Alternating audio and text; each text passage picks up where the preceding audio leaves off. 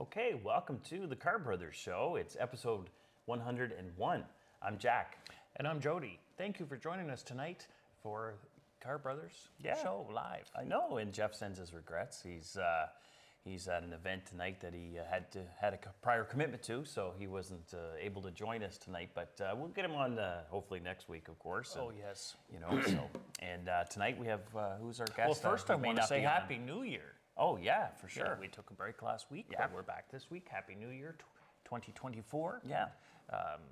Did you set any New Year's resolutions? No. We try to avoid those New Year resolutions. Yeah, I start them a week or two before. Oh, and get a head start. Get a little head start, and then they're not technically called New Year's resolutions, and just about habit forming, really. So, yes. And if a person can do that, they say 66 days in a row, then that creates a habit. So, that's all I'm on my path to some of those. I thought it was 3 weeks. 21 days. I thought it was 21 days. Well, it could be. We'll see what our viewers think. Okay. Okay. Well, I want to know too if people can make comments. Yeah. I believe on Facebook. We're streamed, are we? I'm not sure if we're streamed there yet. Okay. But we're gonna double check that. Okay. And on Facebook, but also what are some of the channels we're on? Well, I guess we're they're on the channel if they're watching. Yeah. But if they may want to know a variety, so we're on Facebook Live. We're on our YouTube channel. And you can Google that, youtube.com and the Carr Brothers. And we're also on CHCO TV, which is New Brunswick's only independent TV channel, local coverage, New Brunswick coverage. And that's on, if you have Bell 5, that's channel 26. If you're on Bell Satellite, you're on channel 539. And there's another channel if you're on Rogers in Charlotte County, which is southern New Brunswick for our international and Canadian viewers. That's locally in Charlotte County, New Brunswick. That's Rogers.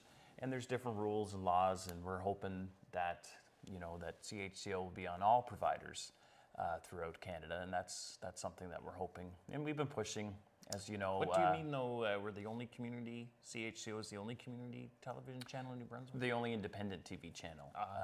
So you'd have, of course, CTV, all the big ones, CTV, Global, CBC. Oh yeah. And then you'd have CHCO, which is independently owned, which is a private nonprofit TV channel. Board of directors. Yeah, and we have Patrick Watt, of course. Patrick Watt's our producer, and he's the chair of CHCO TV and the manager, general manager. And we have Chad Ingram, who's our producer of our TV show right locally here in Fredericton. Chad does a great job. And that's why we're in studio now. Right. Because we have Chad that's able to facilitate this for us. And we hope to have our guests in studio.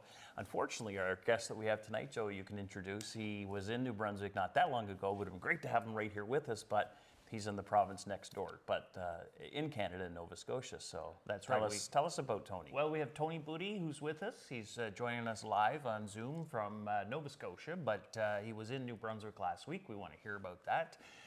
The Minister of Education in Western Australia. Yeah. So our first international guest on the Carr Brothers. It only took 100 shows, but word got around the world, and we're so happy to have Tony with us. Minister BUTI, thank you for joining us. It's a pleasure to be with the Carr Brothers. That's excellent. That is so good. Now we've made the big time. We have our first minister from Australia. It's wonderful.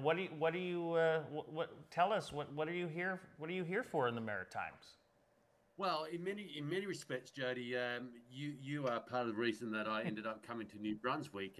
As you mentioned, I'm a minister in the West Australian government, Minister for Education, among other things, and looking at how we can better educate our students with special needs. And New Brunswick is among the world leaders in inclusive education, and you've had a major part to play, and they had a very significant part to play. So it was great to join you and others that have been involved in that reform in New Brunswick last week.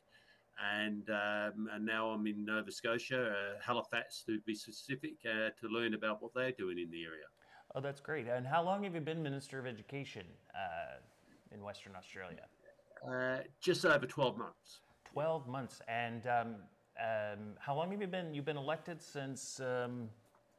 How long? 2010, yeah, October 2010. So we have 4-year terms, fixed 4-year terms. I actually got elected in a by-election because the sitting member of my electorate, which you called a riding, they retired, so I stood for the seat and won. And been a minister since March 2021, and now very privileged to be the Minister of Education. Because as you know, Jody, you can attest to the fact that education is incredibly important portfolio and has a very significant role to play in the education of the next generation of students. Exactly, exactly. And we had a great chance to chat last week in particular when you were in New Brunswick, and I'm intrigued. I think you share that, or you have that passion for the importance of education you just mentioned, and using education as a leveling. We talked about using it as a leveler, I guess, or to equalize, I guess, the disadvantaged, as well as obviously the advantaged, but to use as a part of social justice, I guess. Tell me about where does your passion for education come from? I mean, I was a teacher, but I think it's part of my own personal journey. I'm one of 4 children. My parents would have only received an elementary education. They wouldn't have received secondary education. And I'm the only one in my family to go above year 10, so like junior high school for people in New Brunswick. And the opportunities that I've had in life as a result of that education compared to my siblings is chalk and cheese. So I know the transformative nature of education.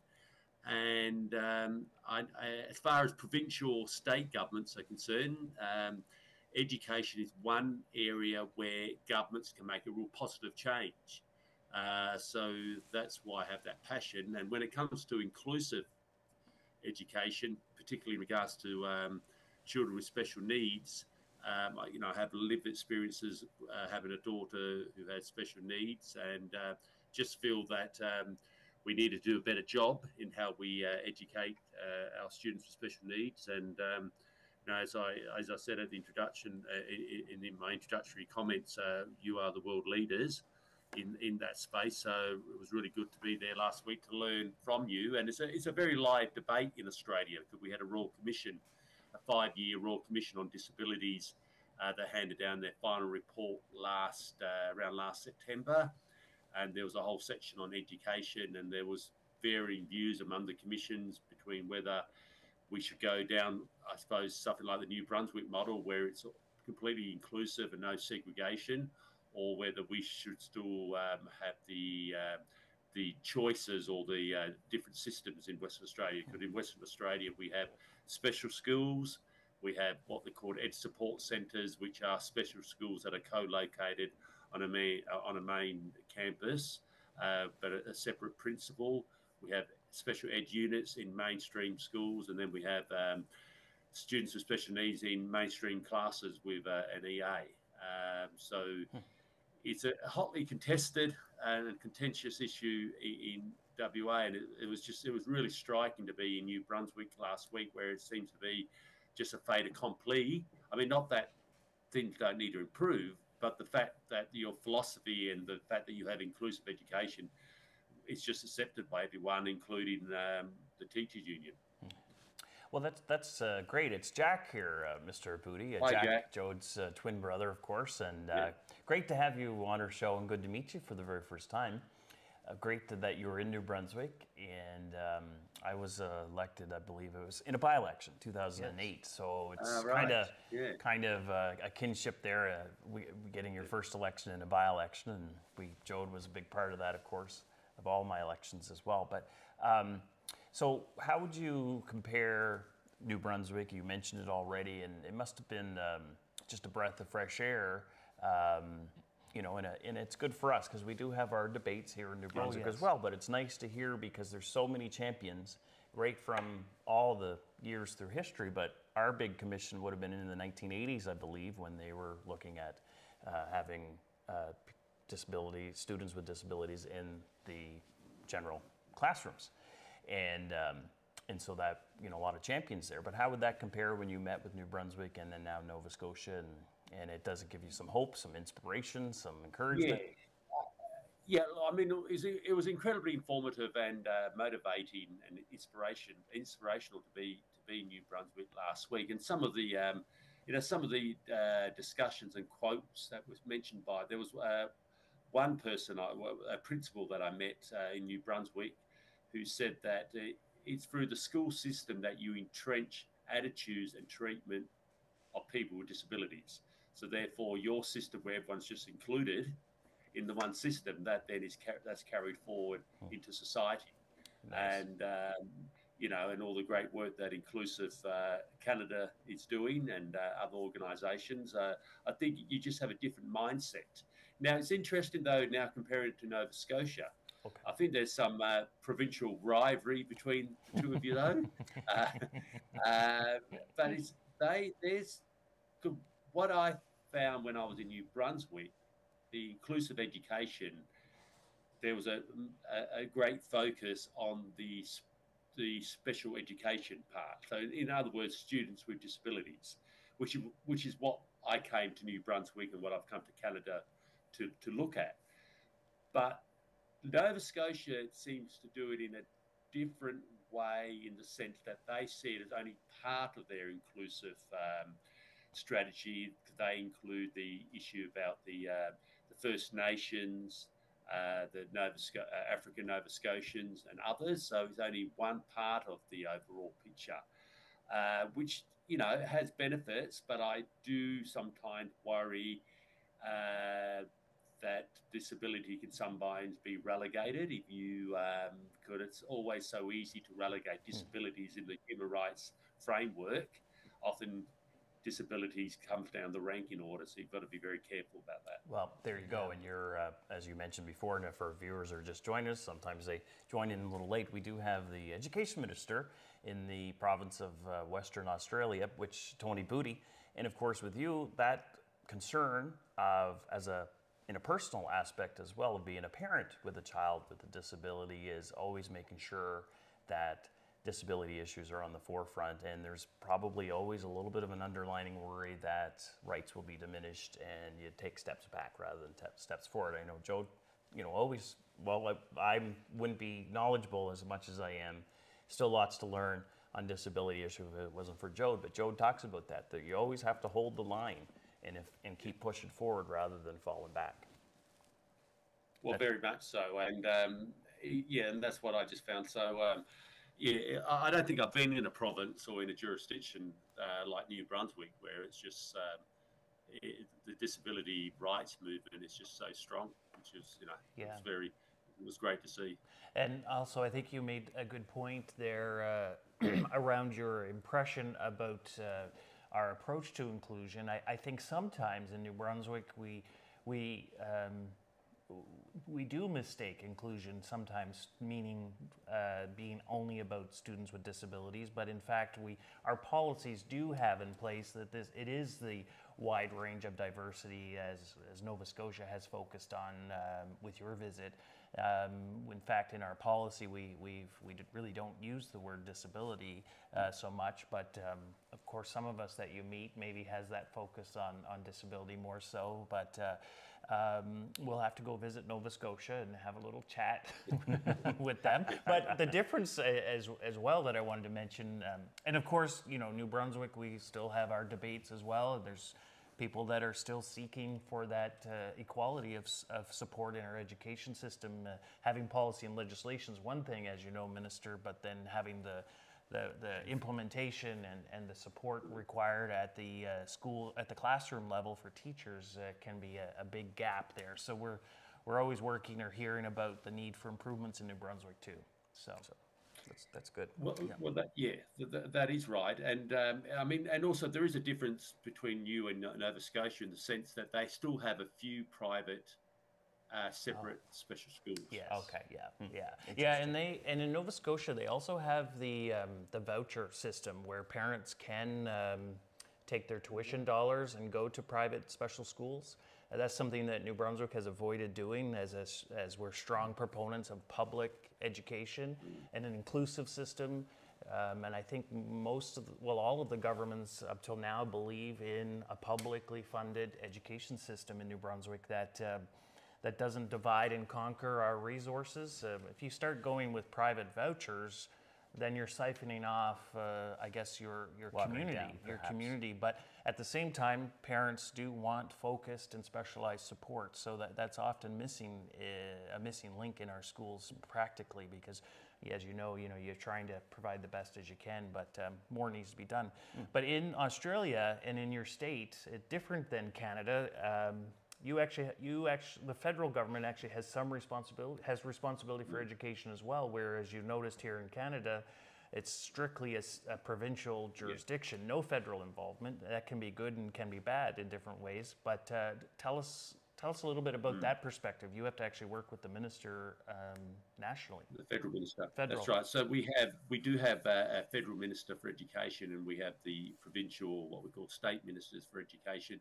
If public education is still primarily a state responsibility, but we do receive some federal funding. Now, we also, unlike New Brunswick and even unlike Nova Scotia, we also have a lot of private schools. So in my state, we have in West Australia is a population of about 2.5 million people. We have around 837 public schools, and then we'll have at least 200 to 300 private schools. Now, the way it works is that the funding is that when it comes to public education, the state provides most of the funding, about 80%, and the Commonwealth about 20%. When it comes to funding of private schools, the federal government provides about 80% and the state provides about 20%. And obviously when one arm of government gives you money, they always have conditions attached to it. Yes. So when the federal government are handing over the dollars, they will have some conditions attached to it. And we're about to enter a new round of negotiations for the next agreement. Okay. And the federal minister has certain reforms that he wants the states to sign up to. Right. And so the Disability Royal Commission, the large commission you mentioned, 5-year, that's probably an opportunity. It took 5 years to get this report. Do you feel that the federal government, the state governments are looking at that report in terms of when you renew these agreements, or when you're building new schools or new programs, maybe looking at equalization for students with disabilities and diverse needs? Yeah, look, I'm not so sure about the agreement that we're about to renegotiate. I'm not so sure the Royal Commission report will have that much input into that. The federal government will not be holding a position that the states have to agree to inclusive education, because they don't necessarily have that position themselves. They have some reforms, such as reforms around teacher training, around well-being of students, possibly also putting money to assist with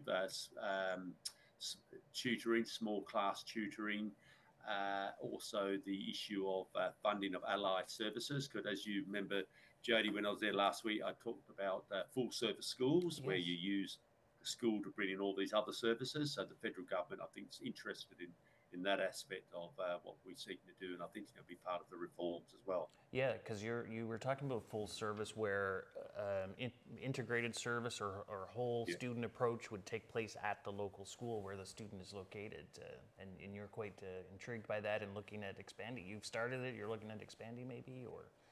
Exactly. Well, we have a number of schools that do it off their own initiative.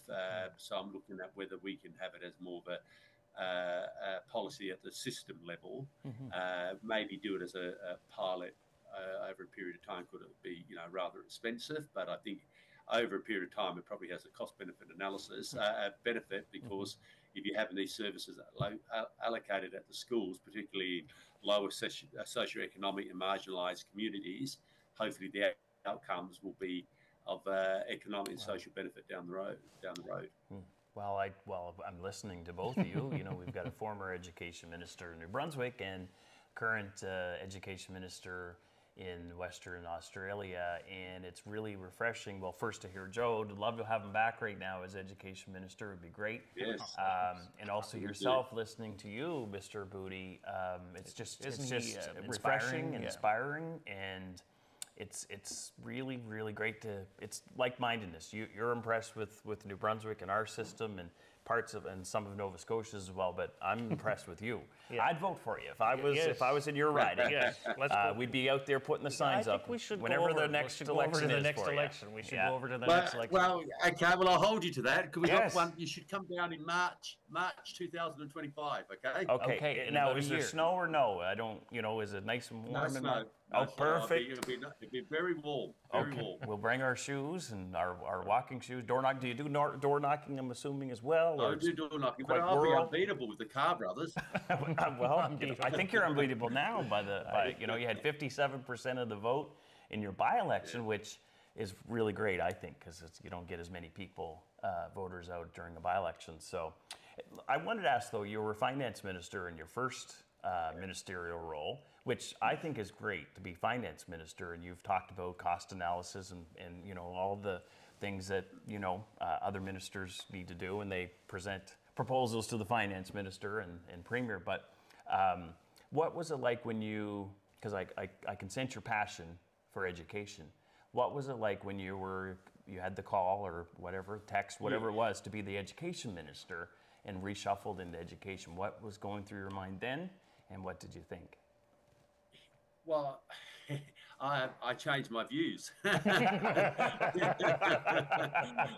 remember sitting in what we call major projects, ERC, Economic Review Committee, and I had the education minister pitching the need to build this school in a remote community, and I was tested her very closely.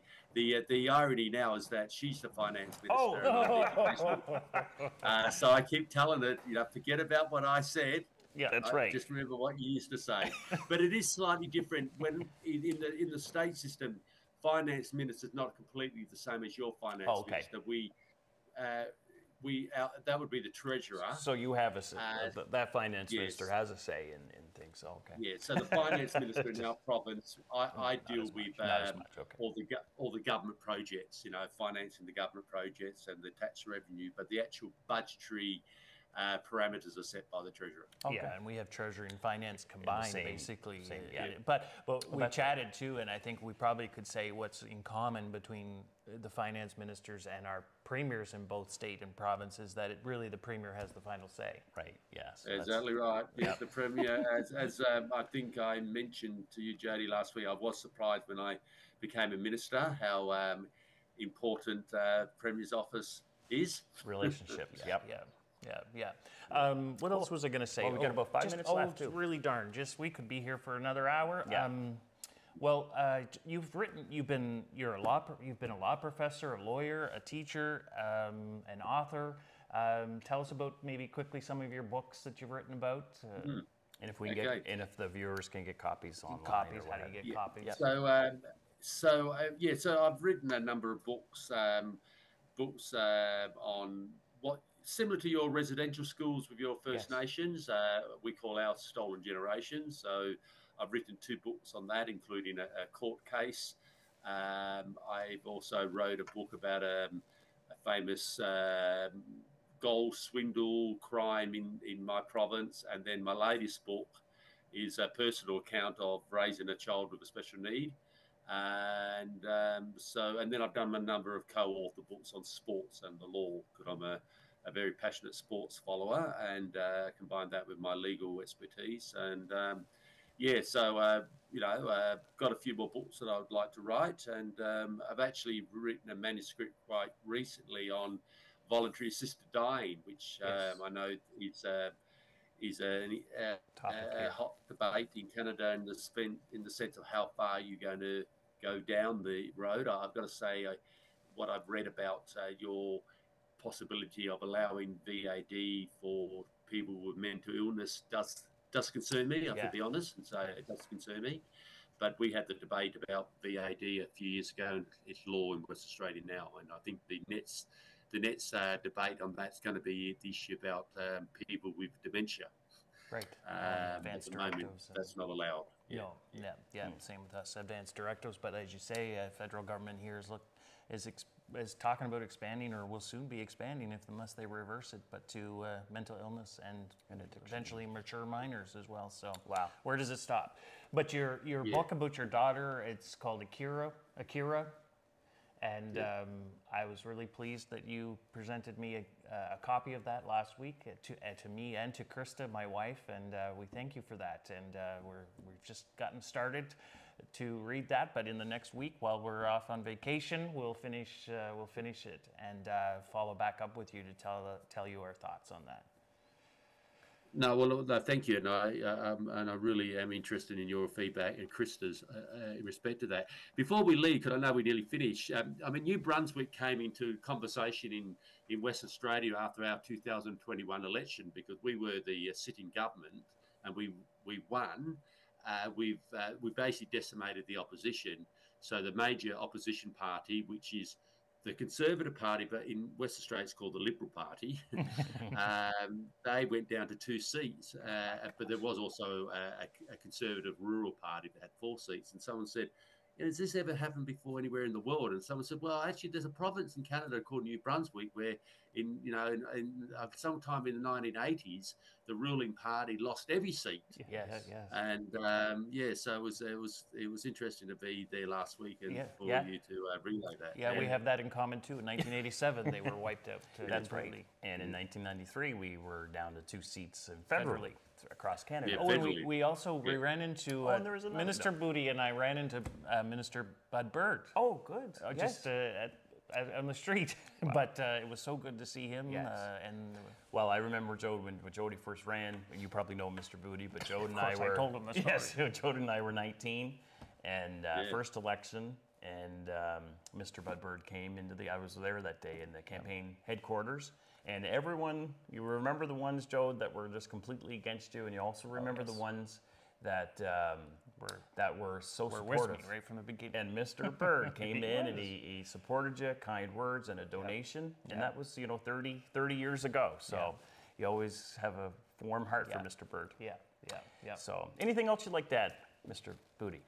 Look, it's been a privilege and a pleasure to be in New Brunswick last week and now in Nova Scotia, but an absolute privilege to be on the Carr Brothers podcast. I feel like that I've made the big time at last. Well, when Tony mentioned, you've got the Carr Brothers, I wish we could get on, and I said, well, last week we don't have a show, but you never know. Anyways, I'm glad you were able to make it, Tony, and I'm really pleased we got to meet, and I know we'll stay connected for sure. Thank you so much for being with us tonight, and we have a lot to learn from each other. Yeah.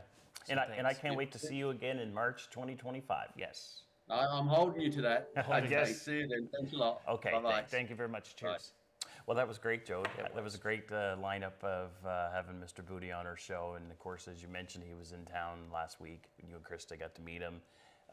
You already knew him, but you got to meet him here and have him in the province. So great. Well, thanks for lining that up. Well, thanks for having him. It was great. Very interesting. People seem to like that kind of something a little different. Yeah, and it just shows like we can have more in common, and here in our province, and there's jurisdictions all over the world that looks at New Brunswick. I know we talk about how this and that and the other thing. We have challenges. We have challenges, but we have a lot to be proud of. Yeah. And we do not take a back seat and keep our heads low, and we have to keep pushing and fighting for equality for all of our students. Yes. And looking at our commonalities and working together. Yeah.